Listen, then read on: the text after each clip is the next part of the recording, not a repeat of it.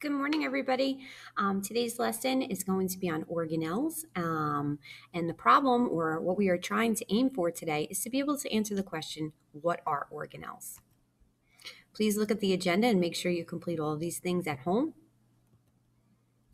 Take a minute to watch this Amoeba Sisters video on organelles. It has a lot of information in it, but you can pause it and copy down and name 10 organelles. Please now write the date, topic, and problem into your science notebook. And then we will start the notes. So we already talked about the three main parts. And if you remember, we said the cell membrane, the cytoplasm, the gel-like substance inside the cell membrane, and then the nucleus. So we're continuing on with some of these other organelles, these small, tiny little structures that are in the cytoplasm and have a specific role or job to do. The first one is powerful. It's the powerhouse. It's called the mitochondria. Think Mighty Mouse, okay? He's super duper strong. This has a major job to release energy so that the cells can survive and they can use that energy. They are called the powerhouse of the cell because that's what they're cranking out. They're cranking out that energy. They're cranking out that ATP energy. The process that makes or releases this energy is called cellular respiration. I know you all have a cell phone and you have to charge it at night to get that power. So think of it like that, cellular respiration. This is what happens in the powerhouse. And I also think it looks a little bit like a bean. If you see, it has this inner membrane, okay? And that helps it to actually increase its surface area and make it even more powerful. So it's cranking out that energy, cranking out that ATP. If you see this, under the microscope, okay? This is a very high-powered microscope because they're technically very small structures, but they do look like little beans, little kidney beans, okay? Next one we have, this is a big word, so we usually call it the ER, endoplasmic reticulum.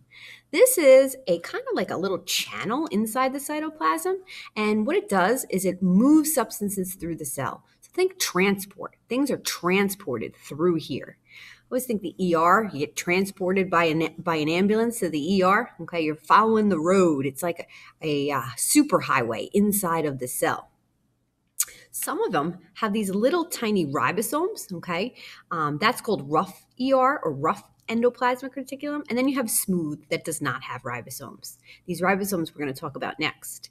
They're like little rhinestones on this belt of endoplasmic reticulum. Rhinestones, ribosomes.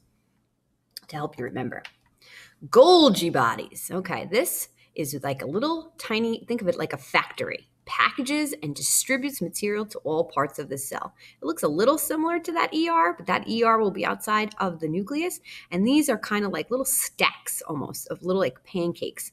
And that's the Golgi. Vacuoles or holes in the cytoplasm. This is for storage. Think a vacuum stores all that dirt and waste. This is a place for your cell. It's like a little pocketbook for it to put its food, water, and waste inside the cell. Okay, so you'll see it's like a little hole or a vacuole. Lysosomes. Lysosomes digest or break down. I always think of Lysol, garbage. Okay, they actually break down old cell parts because cell parts don't live forever. Okay, or they don't work forever. Remember, the basic unit of life is a cell. So these aren't technically living, but they're helping the cell survive. Here's the ribosomes I wanted to talk about. Ribs, protein. So those little tiny structures, sometimes they're free floating in the sea of cytoplasm, and other times they are on that endoplasmic reticulum like little rhinestones on a belt. Ribosomes have a major role. They need to make or synthesize, which is another word for make, protein. This is needed for our growth and repair of cells. So it's a very important job that ribosome has to do.